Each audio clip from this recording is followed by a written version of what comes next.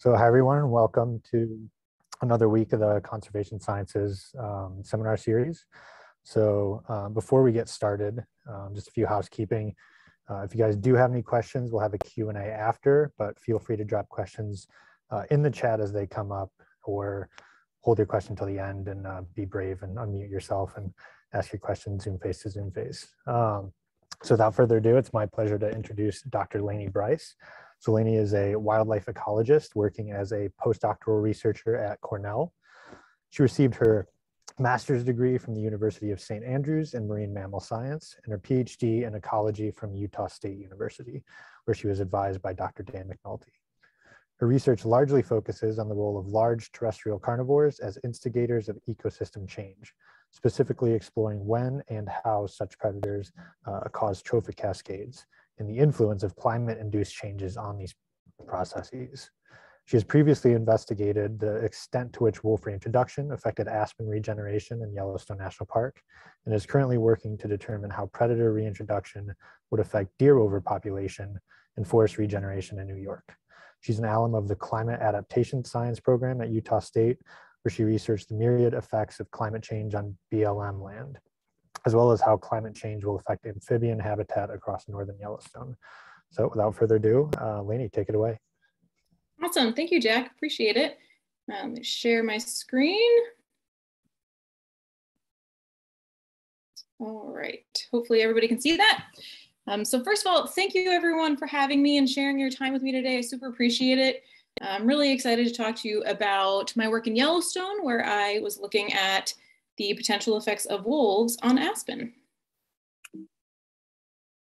There we go. So just before I get started, I want to note that all of the work that I'm talking about today has been done in collaboration with Drs. Eric Larson and Dan McNulty. So Eric started collecting data on aspen in Yellowstone in the 90s, and he's gone out every year by himself usually doing all this work, and really he's made this whole project possible. And then Dan is my doctoral advisor at Utah State, so he's been integral to this whole project. And we've also had tons of collaboration and help from the National Park Service, both the scientists and technicians. So anytime you hear me say we throughout this presentation, generally these are the people I am referring to. All right, so my research centers on a fundamental challenge in ecology, which is to understand the forces that structure ecosystems and food webs. So the common view, both within science and among the public, is that large carnivores structure food webs. By structure, I mean they affect the number of species at different trophic levels and their relative abundances. So just to demonstrate this mechanism, here's a simple 3-level food chain. We have carnivores that consume herbivores or maybe change their behavior in some way, and then herbivores consume plants. And the interactions between the adjacent levels in this food chain are considered to be direct. But when the direct effect of a carnivore on an herbivore trickles down to affect a plant, there's an indirect interaction, and this is what we call a trophic cascade. So there are 3 lines of evidence that we need to demonstrate to show a trophic cascade is occurring. First, there needs to be evidence that a carnivore suppresses herbivore abundance and or foraging behavior, that this results in a reduction in herbivory, and ultimately the carnivore indirectly increases plant abundance. And there are 2 main ways that this can happen. So first, either through direct killing of prey, so a predator would directly reduce herbivore density, and we call this a density-mediated indirect effect. And the other mechanism is through a risk effect. So here, the presence of a predator might result in a shift in prey habitat use or foraging behavior or an increase in vigilance. And this is what we call a trait-mediated indirect effect. The potential for large carnivores to cause trophic cascades is commonly used as a tool in both management and conservation around the world. So just as some examples, jaguars were recently reintroduced in Argentina. Wild dogs have been reintroduced to Mozambique. And there's lots of talk and a proposal to potentially reintroduce lynx to Scotland. But it is notoriously hard to measure large carnivore effects across landscapes. And that means that we don't have a complete understanding of predator effects and their management and conservation use. So what do we actually not know? Well, broadly, it's difficult to determine if and when a trophic cascade will happen, how it'll happen, so what is the mechanism, and the strength of those indirect effects. We also often overlook humans as predators, even though we tend to kill the most reproductively valuable individuals in a population at a much greater rate than other carnivores. And this makes us a potential super predator. So a perfect example of the challenge of quantifying predator effects across a landscape comes from Yellowstone. So very famously, wolves were reintroduced to the park in the 90s, and then there were subsequent changes observed to elk populations and plants across the landscape. And I'm sure many of you have seen a cartoon like this before. So what most people think about wolf reintroduction and the story that's been largely broadcast is that before wolves, we had a landscape that was dominated by elk and there wasn't a lot else. So you don't see any riparian vegetation here. And if you look in the back at this aspen stand, there's no regeneration at the bottom. And the story is that when wolves were reintroduced, it brought about widespread sweeping changes. So in this second panel here, you see lots of other wildlife species. There's riparian vegetation that's helping to stabilize the riverbank. And if we look in the back here, there's aspen regeneration. And this example, like I said, has been broadly publicized both in peer-reviewed journals and in the popular press. And it's used as a justification for predator reintroduction or removal around the world. And it is a really lovely story. It'd be great if it was this easy, but in reality, the system is much more complex. So this is an example of the food web in Yellowstone. And we have wolves that prey on elk, but there are also several other predator species that specifically prey on elk, and that includes people. And untangling this food web is a challenge, which is why we're still asking, nearly 30 years after wolf reintroduction, how have wolves affected ecosystem structure? I'm simplifying the food web down to a single chain of wolves, elk, and aspen, and we're instead simplifying the question to how have wolves affected aspen regeneration since they were reintroduced? So why aspen? Aspen is one of the few woody deciduous plants in this system, and it's a really good habitat for a wide range of species. So it provides habitat for more species in surrounding conifer forests. But aspen has been in decline in the park and really across the West for quite some time. So for example, this is aerial imagery of an aspen stand in Lamar Valley, which is the heart of wolf habitat in Yellowstone, and it's essentially vanished in the last 50 years. So if we look at the far left panel in 1954, all of this is aspen. And then in 92, you see some scattered trees left, and by 2015, it's completely gone. Elk herbivory is one thing that's thought to drive aspen decline. So elk are mainly grazers, but they supplement their winter diet with young aspen. And as you can see from some of these camera trap photos from some of our stands, elk mainly eat the woody tissue of young aspen in winter. So if they browse the top of the plant, they actually remove height, and that might suppress growth and recruitment into adulthood. And just a note that when I say aspen throughout this presentation, I'm referring to young aspen, so all of this regeneration here. So we really are only looking at aspen that are less than 6 meters tall. And if you're curious, this is what a heavily browsed young aspen looks like when we go out to measure it in summer. Our aspen are quite shrubby, which happens after repeated browsing. And you can see these stems sticking up have all been chewed off in wintertime. So there's also uncertainty about how aspen has changed since wolf reintroduction. So we have some stands that look like this, where there's really no young aspen, and all of these logs are now dead aspen, so it's essentially an aspen graveyard. But we also have stands that look like this, with tons of aspen regeneration. All of these plants down here are aspen that are growing and doing well.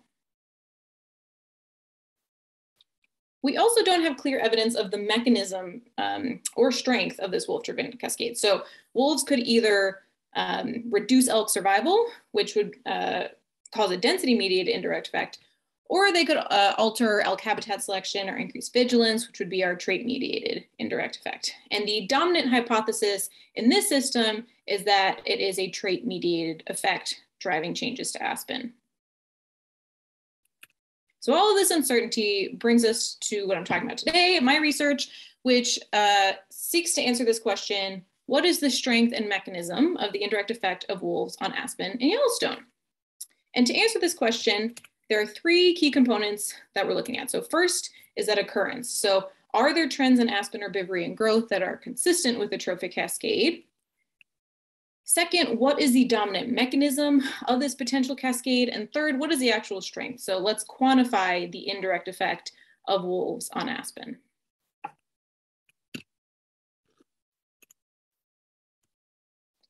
All right, so first part, we're going to look at whether the change in aspen herbivory and recruitment is actually consistent with the trophic cascade. So is there any evidence at all? Just the first baseline, do patterns match with a potential cascade? So there are two steps to this, the two goals. First, we wanted to investigate how sampling bias in previous research has affected our understanding of the wolf, elk, aspen trophic cascade. And second, we wanted to clarify annual trends in aspen herbivory and recruitment using random sampling. So annual trends in height and browsing, and then we also have trends in wolves and elk, are the main lines of evidence that have been published to tie wolves to aspen and provide evidence for a trophic cascade. But most of the published work that relies on these trends uses non-random sampling. So there are three data sets that most of the aspen cascade work is based on, and these three are based on non-random sampling. So these three data sets have garnered over 1,800 citations and lots of attention. And we can compare this to two other studies that used random sampling, and they get just a fraction of the citations. So I keep saying non-random sampling. Specifically, what I'm referring to is a practice of measuring just the 5 tallest individuals in an aspen stand. So the issue here is that you're only measuring the best performing individuals in the population, and we don't know if it's representative of changes across northern Yellowstone as a whole. So we used random sampling to reassess the state of aspen in Yellowstone and basically determine, are the patterns that have been published, is that consistent with what we see with random sampling? So most of the research on the Yellowstone trophic cascade, regardless if we're talking about aspen or anything, it occurs on Yellowstone's northern range. So it's this blue polygon up here, and this is where the northern elk herd spends its winter.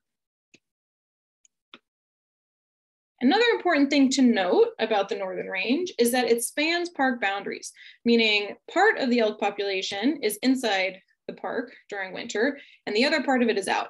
And it's exposed to human harvest outside. So this graph is showing the proportion or the number of elk inside versus outside of the park over the last couple of decades. You can see that the proportion has changed.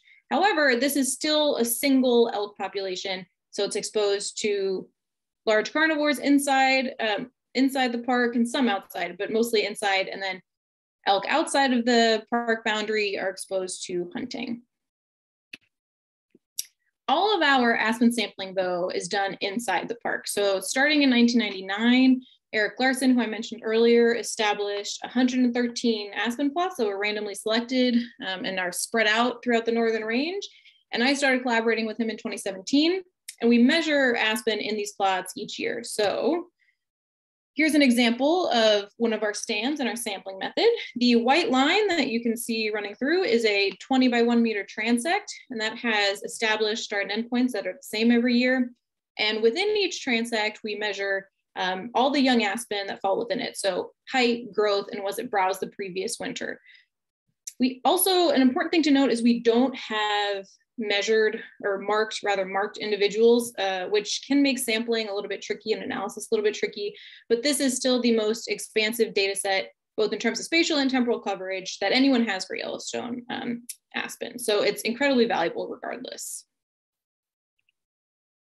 And here are just a few more pictures of some of our stands to kind of give you some examples. You can see some are very dense and have lots of big aspen now, and then we have others that are completely empty and show very little signs of regeneration. So we compared trends in aspen herbivory and height between random and non-random sampling. This plot is showing browse probability over time. So we looked at a decade of aspen in the park, and the red line is our non-randomly sampled aspen, so just the 5 tallest stems. And we can see that using non-random sampling, we get a faster decline in browsing and a greater decline in browsing than we see with random sampling. And we see the same pattern if we're looking at height. So again, the red line is non-random sampling, and it overestimates the amount of change and the rate of change in aspen height compared to random sampling. So this led us to conclude that sampling bias has exaggerated this trophic cascade, and it's also kind of contributed to our very simplified understanding of a trophic cascade in this system. However, the random data do still show patterns both in herbivory, so a decline in browsing, and an increase in aspen height that are consistent with the trophic cascade. So that helps to fill in our first piece of the puzzle.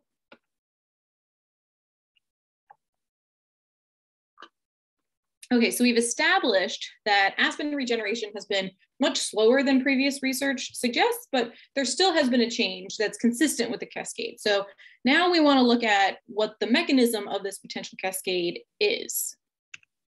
And the question here is elk density or wolf-caused predation risk the dominant driver of a wolf-elk-aspen trophic cascade? If we remember back to this slide, there are 2 pathways through which wolves could be affecting aspen. It can either be a density-mediated effect or a trait-mediated effect. We represented elk density with an annual measure of elk across Yellowstone. Note that this is all inside of the park because that's where our aspen plots are. So we're assuming that it's elk that stay within the park all winter that are doing most of the browsing. But predation risk is a little bit trickier. So there are lots of ways to measure predation risk. It's been represented in tons of different ways, but it's hard to actually gauge what elk perceive as risky. And so because of this uncertainty, we cast a wide net. And we used 10 different representations of risk. So first, we looked at winter wolf density. So as an example, this is a heat map of where wolves spend their time in winter. And note that I'm saying winter because this is when when elk browse aspen. So that's a season of interest. So we measured wolf density both as an average across 20 years, basically, and we also had annual layers of wolf density. We then looked at the density of wolf-killed elk locations, again in wintertime. And this we broke into average and annual measures, but we also looked at sex differences. So we have maps of all elk that are killed by wolves, but we also broke it down into just males and then just cows and calves. And finally, we looked at a few measures of topography as indicators of risk. So this map here is showing how open the landscape is, with the reddest zones being the most open. So we use both openness and landscape smoothness as indicators of risk. Wolves are most successful at hunting elk in open, flat areas, so that should signal the most risk to elk. So using these 10 different risk metrics, we first look at browsing as our response variable. So here, just briefly and simply, we have browse probability measured as a function of predation risk and elk density. And then we also accounted for plot and year effects, as well as stem height and snow. We used a separate model for each risk effect. So here we're comparing 10 different models of browse probability. And I just want to remind you that our risk measures are all spatially explicit, whereas elk density is a constant across Yellowstone. And finally, we scaled all of our covariates so that you can directly compare the strength of each of them. So this chart is showing the relative effect size of all of our predictors. So each row is a different model with a different risk predictor. And if a point overlaps a zero line, it means there's no discernible effect of that variable. So if we look at this chart, these are all these green dots all represent a different predation risk measure. And they're all either very close to zero or overlap zero. And we can add elk density to this and we see a much stronger effect here. Also note, if you look really closely at this chart, there are only two measures of predation risk that had non-zero effects. So annual wolf density and the annual bull kill density were our two significant predictors of browse probability. And we can visualize these effects a little bit more here. So this first graph is showing browse probability as a function of risk. The dashed line is our predictions from the bull kill model, and then the solid line is wolf density. But regardless of which one you're looking at, you see a very slight decrease in browse probability with predation risk. We can compare this to our density effect, and here we see a much stronger, clearer signal of browse probability as a function of elk density. So we established that elk density has an effect on browsing, and that there are two measures of predation risk that seem to have a slight effect on browsing. So we then wanted to see if those effects on browsing then translate to an effect on aspen recruitment. So here we're talking about recruitment as young aspen entering the adult population. So with aspen, there's often a height threshold that's used as a proxy of recruitment. So if aspen is taller than some height, we say it has or will or is likely to recruit into the adult population.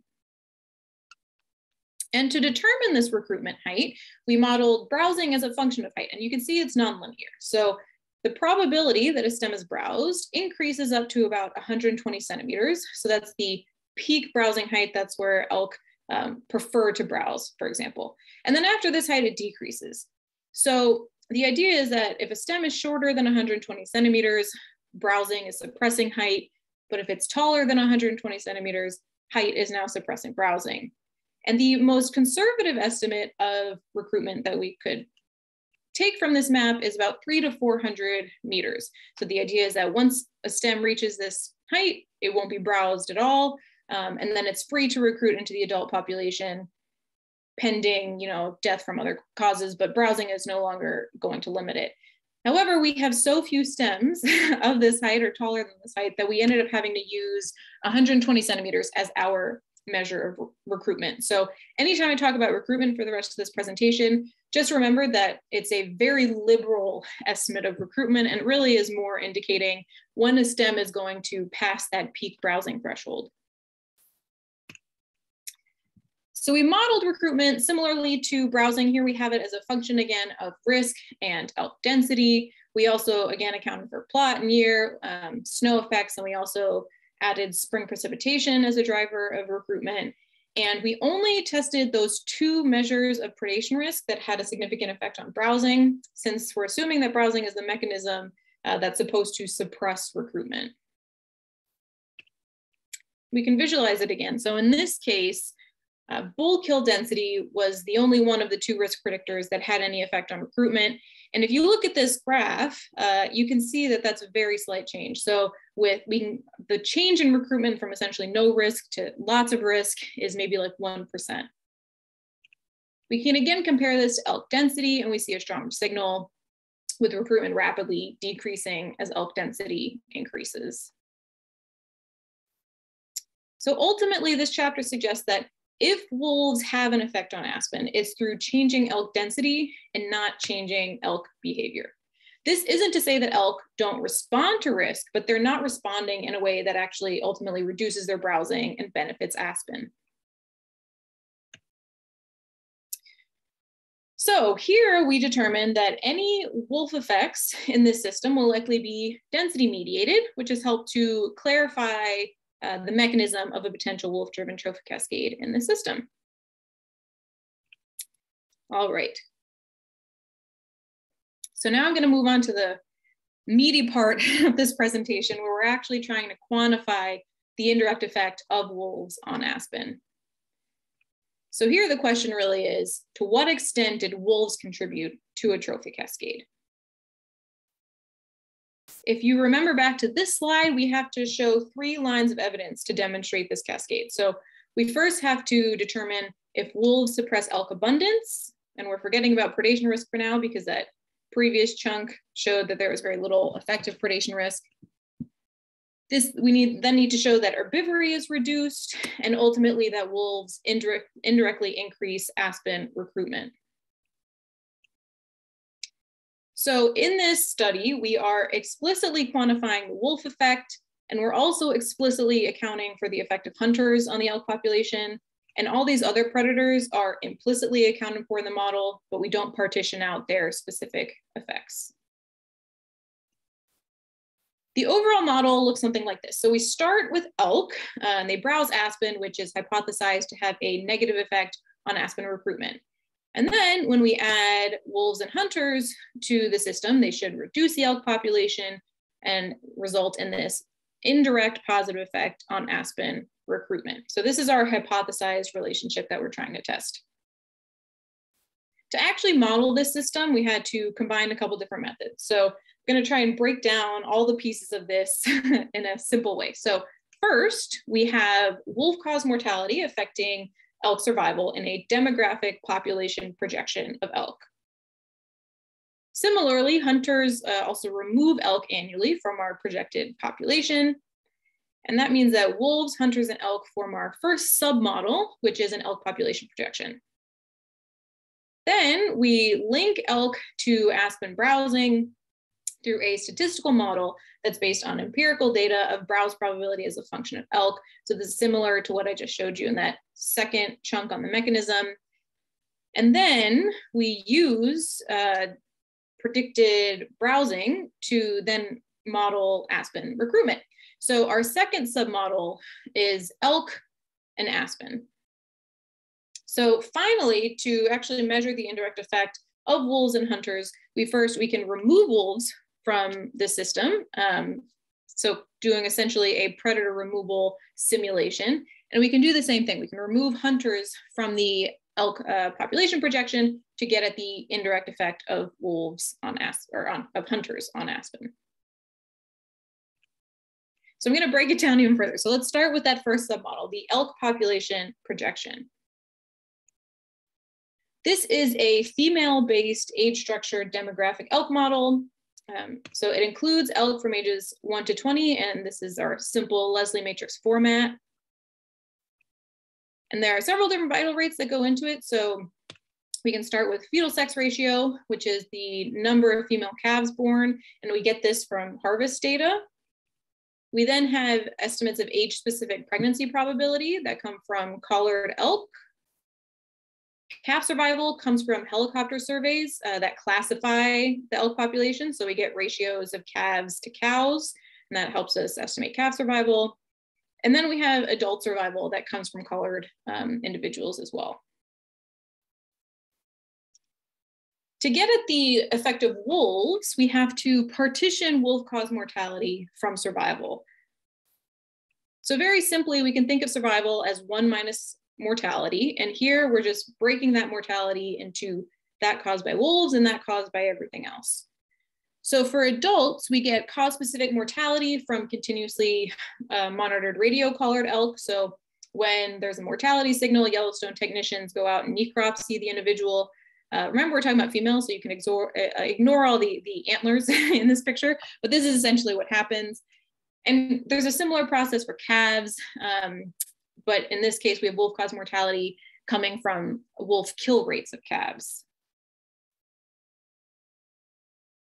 So to get at the effect of wolves, we start with this baseline condition. So it's a scenario with all the sources, observed sources of mortality in it, and we then can remove the wolf effect and compare the two scenarios. So we're simulating a wolf removal experiment.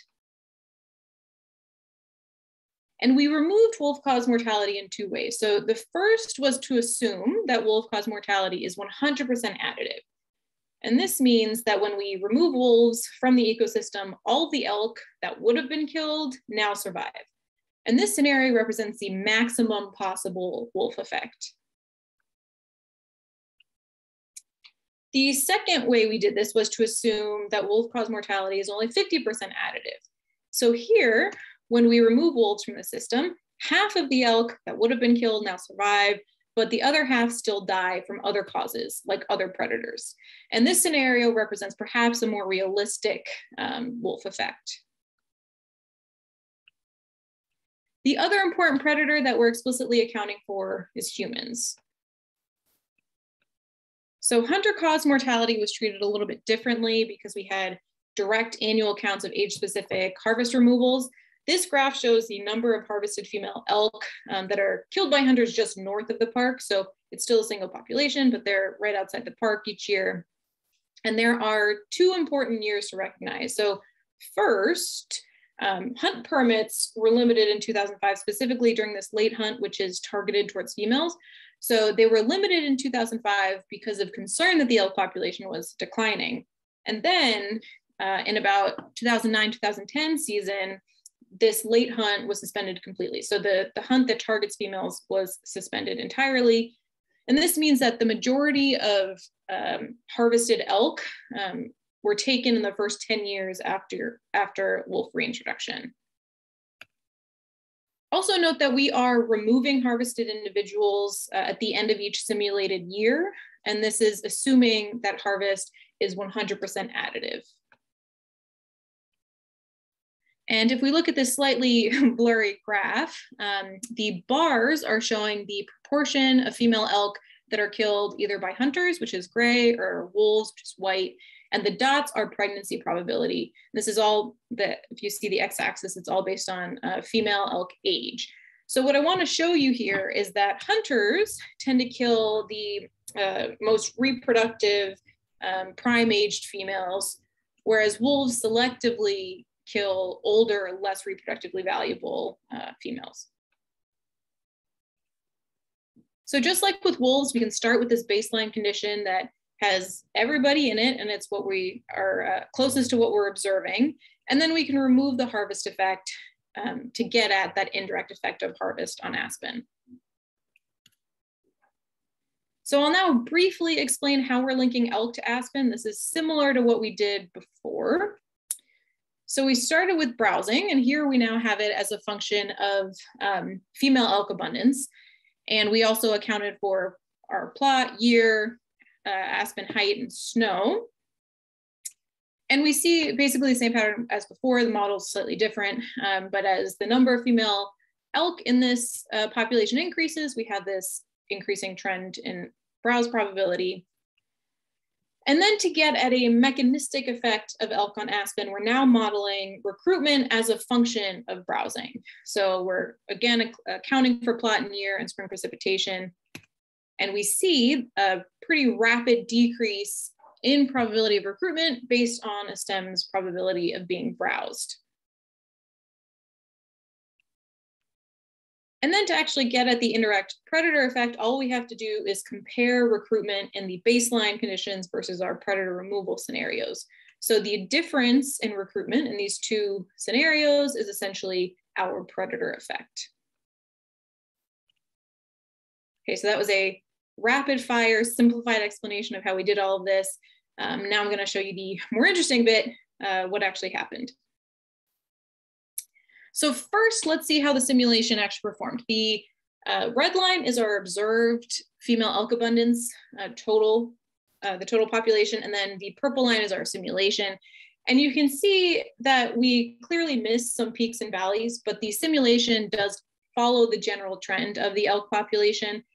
And then we can subset this into just the proportion of elk within the park each year, and we have a slightly better fit between our observed and simulated populations. And if we remember back here to this slide again, we have to, the first line of evidence that we have to show is that wolves suppress elk abundance. So to do this, like I said, we're going to compare different scenarios. So this is our projected elk population, starting with the gray line or black line, which is the baseline. So this is with both wolves and hunters in it. And when we remove wolves, first assuming that wolf-caused mortality is 50% additive, we see an increase in our projected elk population. And we see an even greater increase with our second wolf removal scenario. And so because we have an increase in the elk population without wolves, provides evidence that wolves in this case are suppressing elk abundance. And we can look at the same thing with harvest. So when we remove harvest, the elk population increases, and that's suggesting that hunters are suppressing elk abundance. And also one thing to note is you can see with this green line, the population increases dramatically or to begin with for the really the first 10 years, and then kind of starts to flatten, and that follows that pattern of that I showed you earlier, where most of the female elk were harvested in the first 10 years after wolves were reintroduced. And then we can also look at this just for the proportion of elk within Yellowstone. And we essentially see the same thing. So we start with our baseline, we remove wolves with our two different assumptions about additivity. And when we remove wolves, again, the elk population increases, suggesting that wolves are suppressing elk abundance. And the same thing with harvest. When you remove harvest, the elk population goes up, suggesting that hunters suppress elk abundance. So that was the direct predator elk link. Now we want to look at the indirect wolf and hunter to aspen link. And I'll again start with how our simulation performed. So this is browse probability over time, with red being our observed values and purple being simulated. And generally we do capture the trend in browsing, but we actually underestimate it a little bit. And so then when we get to recruitment, because recruitment is a function of browsing, we end up overestimating recruitment a little bit. And all of this is to say that our simulation captures the general patterns of aspen over time, but it's not perfect. So there is, of course, uncertainty in all of this. So we showed in that first wolf elk link that wolves can suppress elk abundance. Now we have to see if that suppression results in reduced herbivory and ultimately increased aspen recruitment. So we'll start with herbivory. Note that we are looking at herbivory just from the proportion of the population, elk population, that is within Yellowstone. And this is because all of our aspen plots are within Yellowstone. So we're assuming that it's just the elk that stay in the park all winter that are doing most of the browsing. So we can compare our scenarios again. So we start with our baseline. This is how much browse is happening with all the players in the system. When we remove wolves, in both of our scenarios, we get an increase in browsing, which is suggesting that wolves suppress elk herbivory. And again, we see the same thing with harvest. When you remove harvest, browsing increases, suggesting that hunters suppress elk herbivory. And then we can look at how this translates to aspen recruitment. So we start with our baseline. When we remove wolves, first 50% additive scenario, then 100% additive scenario, recruitment decreases. So with wolves, there's more recruitment. Without wolves, there's less. And the same thing happens with harvest. When we have hunters in the system, there's more aspen recruitment. You remove them, there's less. So this simulation is suggesting that wolves and hunters both actually help increase aspen recruitment. So to compare these effects, we wanted to quantify like the overall wolf effect, the overall hunter effect in a different way than just looking at trends over time. And we did this using the log response ratio. So this ratio is essentially a standardized way of comparing effect sizes. So you can compare numbers across species and across systems. And all it is the log of some experimental effect over control effect. So as an example, we can look back at our recruitment projection, and we can calculate this log response ratio at a single point in time. So we would divide the recruitment probability in our experimental wolf removal scenario to our control, which is the baseline, and that gets a single measure of the log response ratio. And then to get one value across time, we can just average. You can calculate that log response ratio each year and take the average of it. So now we can look at this log response ratio. This is really representing the effect size. So this graph is really kind of the money graph. It's showing what is the effect of wolves and hunters on elk browsing and aspen recruitment. So our blue bar is the wolf effect, if we're assuming it's 50% additive. Purple is the wolf effect when it's 100% additive. And then green is our hunter effect, which is 100% additive. So a bigger number means a bigger effect size. So the first panel here is starting with elk, so our direct predator elk effect. So clearly elk have or hunters have the strongest effect here, but it's not significantly different from the wolf effect, the purple bar, when we're assuming wolf cause mortality is a 100% additive. But if we look at the probably more realistic 50% additive scenario, the blue bar, it's about half the size of that hunter effect. And now if we transition to an indirect effect of predators on browsing, we see basically the same pattern, that hunters seem to have a slightly stronger effect, but it's not significantly different from the 100% additive wolf effect. But again, if we look at the more realistic 50% additive scenario, wolves have an effect size that's about half that of hunters. Also, we see that the effect size is greater on elk than it is on browsing.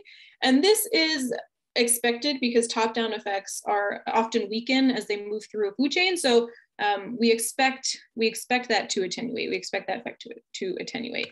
But then we look at recruitment and that doesn't happen. So if we look at recruitment here, we see the biggest effect sizes, and all three scenarios here are significantly different.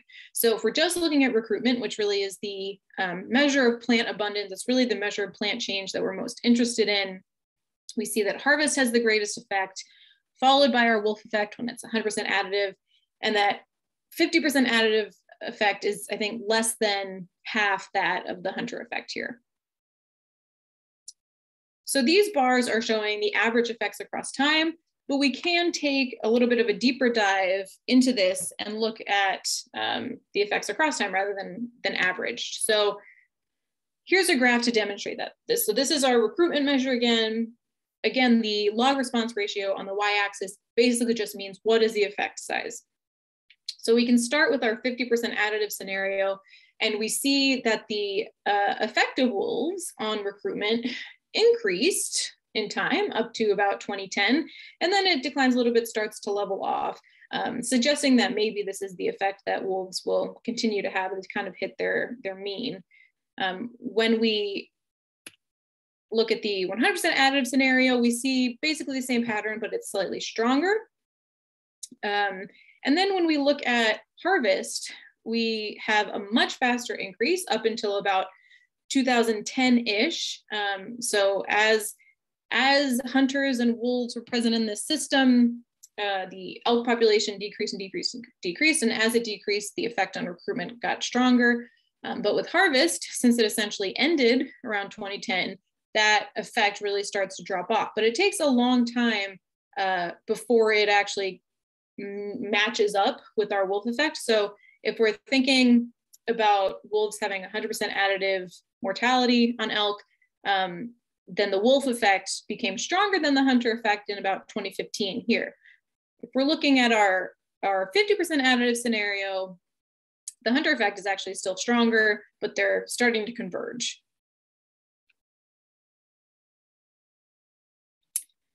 Okay, so in this chapter, we showed that wolves can suppress elk abundance, which did result in decreased herbivory and ultimately an increase in aspen recruitment.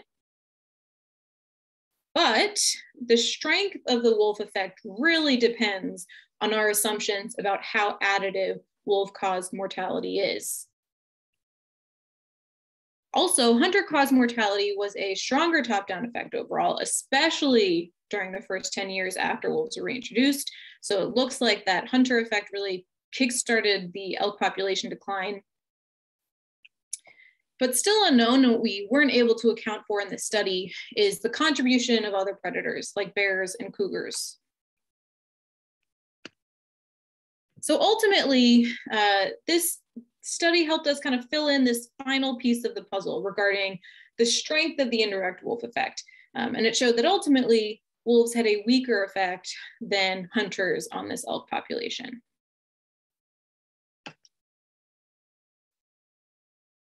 All right, so spat a lot of information out at you all, talked about a lot of different aspects of this study. So now I'm going to try and distill it into just a few important pieces. So what are the main takeaways? First, wolf-driven trophic cascade in the system is predominantly density rather than trait mediated, if we go back to our mechanism study. But our conclusions about the strength of the wolf effect really depend on our assumptions about how additive wolf-caused mortality is. Also, hunters played a really important role in triggering this trophic cascade. So without harvest, we probably wouldn't have observed the decline in the elk population that we did. And ultimately, our simulation showed that it was the combined effects of both of these predators, and then probably the other predators that we didn't explicitly account for that resulted in the change to aspen that we observed. And also, this study kind of highlights that Yellowstone actually is an anthropogenic landscape. So we think of Yellowstone often, or at least I've always thought of Yellowstone as a protected system, right? It's a national park, the wildlife within it are protected. But because that elk herd spans park boundaries, there's actually a ton of human influence on population dynamics. And then finally, even with multiple predators limiting elk abundance in this system, there is still widespread recruitment failure. So we can take a look at this graph. This is our recruitment measure. This is what was observed in the system. And again, that's the probability that a stem is taller than about 120 centimeters. And that's just about chest height, so it's quite short. And looking at this graph, we can see that there really was hardly any recruitment up until about 2009, 2010. So that was 10 to 15 years, really 15 years after wolves were reintroduced, before we saw any significant changes in recruitment. And even now, so if we look at the last few years, even now, there's still relatively low recruitment. So this is suggesting that the majority of stems, or the majority of aspen, are still at or below the height at which they're browsed by elk. So elk can still browse them pretty heavily. Also note that there's a huge amount of variation, this purple shading here, there's a huge amount of variation in how much recruitment is happening. So that means that some stands have taken off and they're fine and they're doing really well, and others are not. And since we kind of were able to rule out predation risk as a reason for this spatial variability, it's probably other things like climate or site characteristics, and just takes a really long time in this system for aspen to recover. All right, so that's all about Yellowstone, but this research certainly applies beyond that. So trophic cascades and free living systems are really hard to measure, and we often have to rely on observational data because it's hard to do manipulative experiments. It's hard to do predator removal or ungulate removal experiments.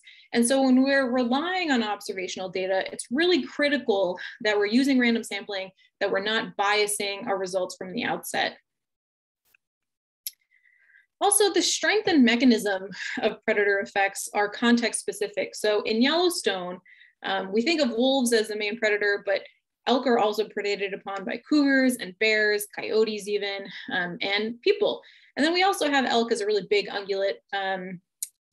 So really there are just so many variables that go into determining whether there will be predator effects, the strength of those effects, how they'll happen, if is it a fear effect or is it a density effect.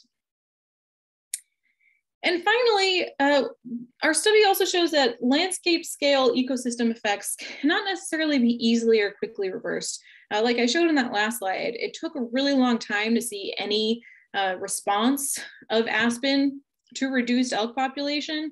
And so that's just something to keep in mind if you're thinking about predator reintroduction. You might have to wait a really long time before you actually see anything happen to plants on the landscape. All right, so as I end, I just want to highlight just a very few of our many collaborators on this project. Like I mentioned, so I came into this project when there were already 20 years of data. Clearly, I did not collect all of that. And so it really was a huge collaboration between National Park Service and then people from all over the states. So thank you to everyone involved in it. And with that, I am ready to take questions. Awesome. Thanks so much again, Lainie, for that really incredible talk. So I do have one question, but I guess I'll open it up first to anyone else if they want to unmute or drop it in the chat. I'll give maybe a few seconds. Yeah, Craig, go ahead. That was a great talk. It's wonderful work. Um, I wanted to ask just three quick questions about the hunters themselves. Uh, can you remind me why you only did 100% additive on hunters and not 50%? Yes, so we did 100% additive because that seemed largely because the majority of elk killed by hunters are what we call prime aged elk that really have incredibly high survival otherwise. So it's an assumption that seems to be backed by literature, but we are thinking about, should we be exploring harvest as less additive than that? Mm-hmm. Yeah, it seemed like it might be just, do a 50% on them just for thoroughness. Mm-hmm. The second one on that is when did they start shooting females? When did they start those late harvests? I don't know the actual year specifically. Jack might know, but that had been going on before 95. Yeah, it was 1976 is when they started the late hunts, and that ran all the way till 2009 and really 2004 when it dropped off significantly. So could you use data from 1976 to 1995 to sort of look at where it is just hunters and no wolves are there yet? Yeah, we could, go backwards to look at the elk population. We don't have any data on aspen, but we could potentially project backwards, but we could certainly explore the elk demographics there. That's a great idea, not something we had considered. If you had like aerial photos, you might see mature stands of aspen. Did they start to decline even as early as the 80s? And just people didn't notice it yet. Oh, they certainly have. Aspen have been in decline really since the early 1900s in the park in particular. And there's a lot of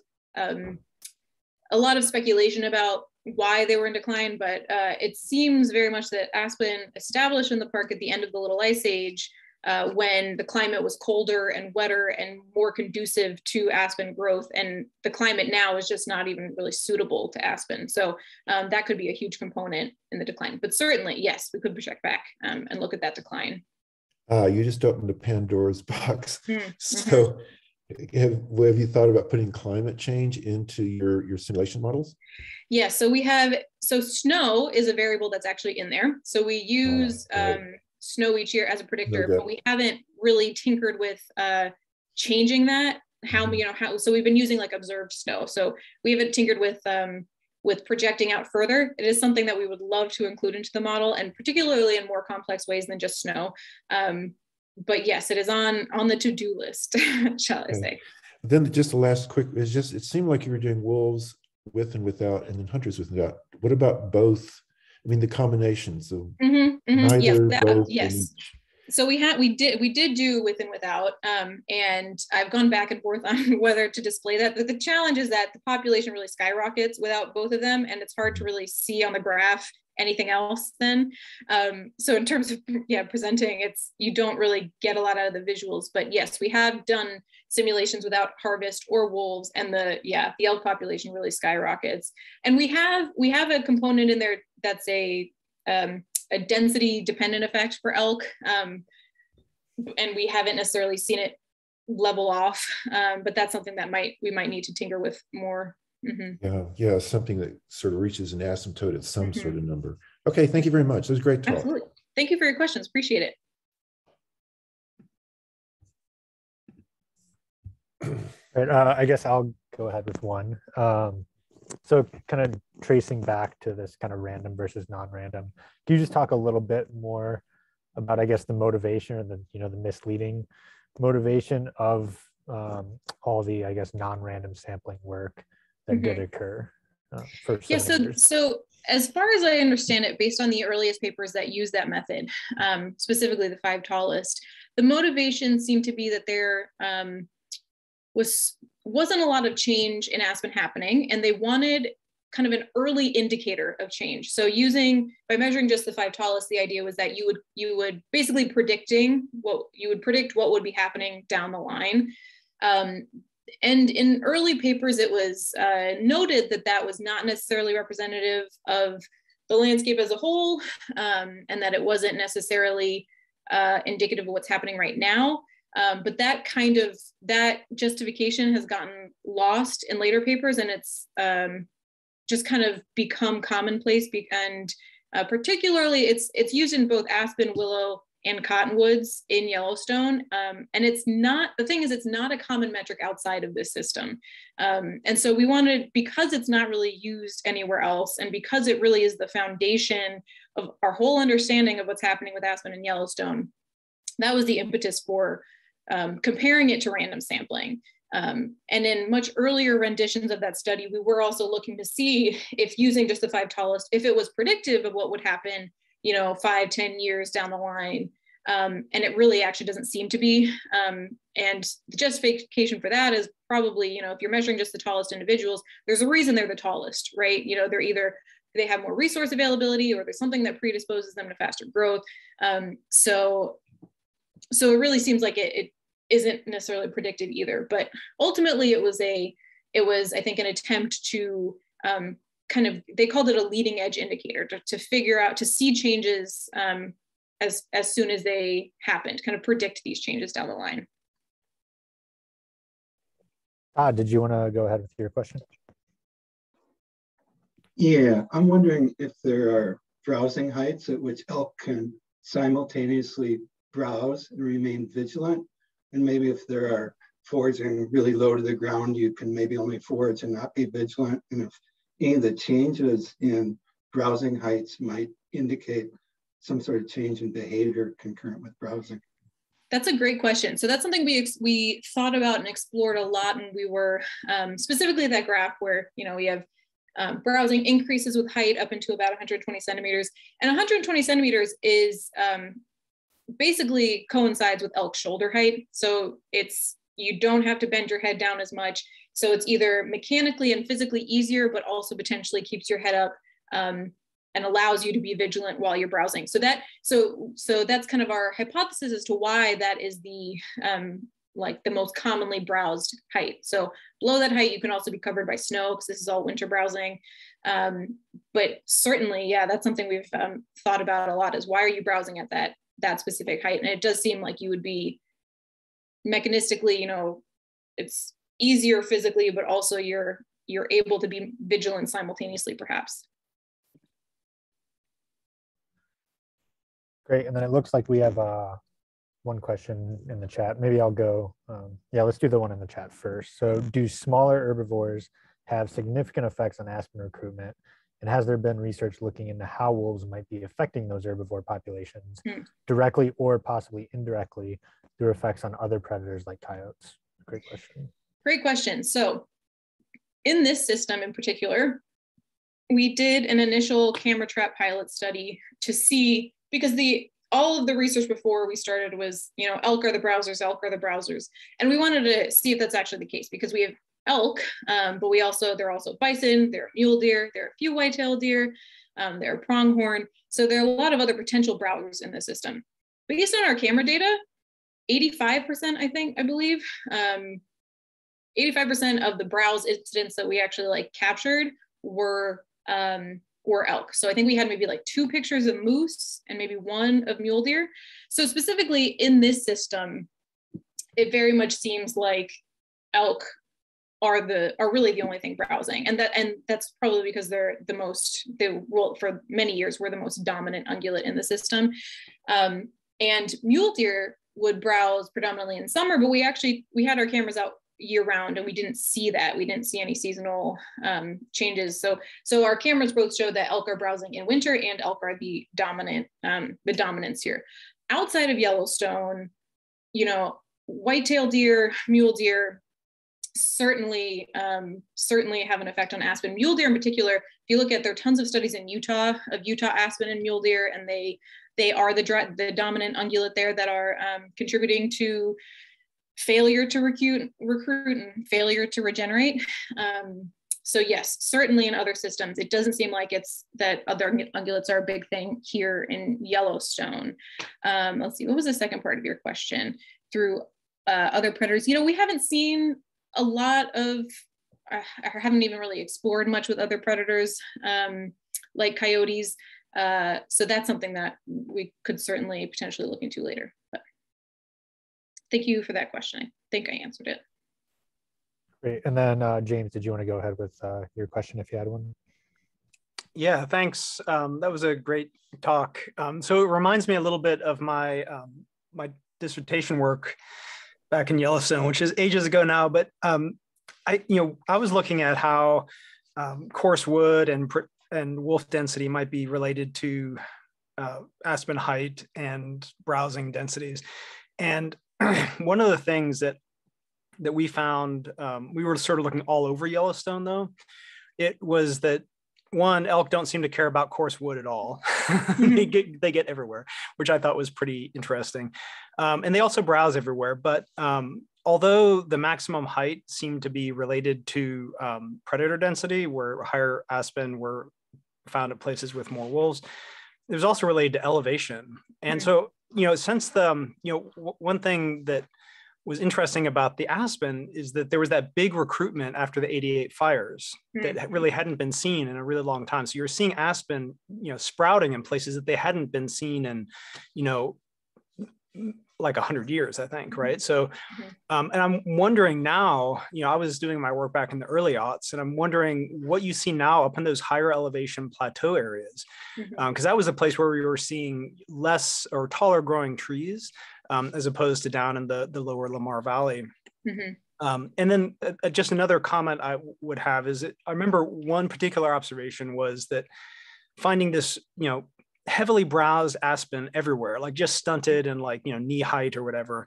And then one perfectly fine aspen that was maybe, full leaves all around and maybe, 4 meters tall, but like really leafy and luscious, untouched by elk, which indicates that there's probably a lot of like individual selection for palatability. And I wonder how much that's affect recruitment after all of that sexual reproduction that happened across Yellowstone. Anyways, I'll listen now. Thanks.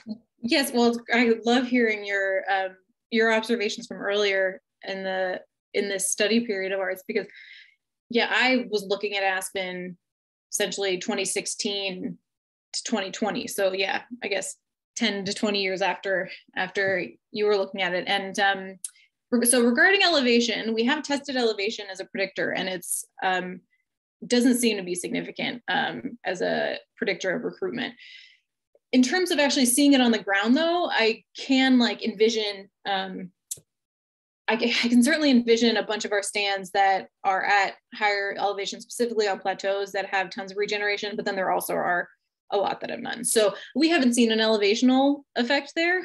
And then what was the second part of your question? Looking at, the differences where we have so many shrubby, short, hammered aspen, and then you have some that are just like absolutely fine. And whether we've thought a lot about secondary compounds, initially we were going to try and do a secondary compound analysis to see if that was one of the driving forces of these differences in terms of whether these aspen are less palatable. But feasibly, we talked to Rick Lindroth about that, who does a ton of aspen secondary compound research, and the feasibility of hiking, 15 miles in the backcountry and collecting leaves, and then you'd have to preserve it on dry ice. It just wasn't feasible to do the way that we would need to do it to get at that. But we do think though that, the aspen that have survived with all this browsing that are really shrubby, there's a trade-off between having those defenses of secondary compounds and growth. So the ones that are still surviving, they might be developing these secondary compounds, but it means that it's going to take longer for them to be able to grow into the overstory or even into pool-sized aspen at all. But so yes, secondary compounds / genetics, another whole can of worms that needs to be thought about and accounted for, and kind of highlights the whole simplicity of even what I talked about today, where we're looking at wolves and other predators as potential instigators of these trophic cascades, but there are so many alternative hypotheses, competing hypotheses, and competing drivers that need to be accounted for that largely are kind of left out of the picture. That was a bit of a rambling, but just to your point. Yep, thanks a lot. I appreciate that. By the way, Rick also talked me out of doing secondary compounds for my PhD, so his legacy continues. Oh, good. Awesome. So it looks like we're a little over. Do we have any last minute questions before we head out? Great, thanks. Well, yeah, thanks again, Lainie, for another fantastic talk. And yeah, join us, everyone. Thanks for coming. Join us again next week for another Consci seminar. Yeah. Thanks, everyone.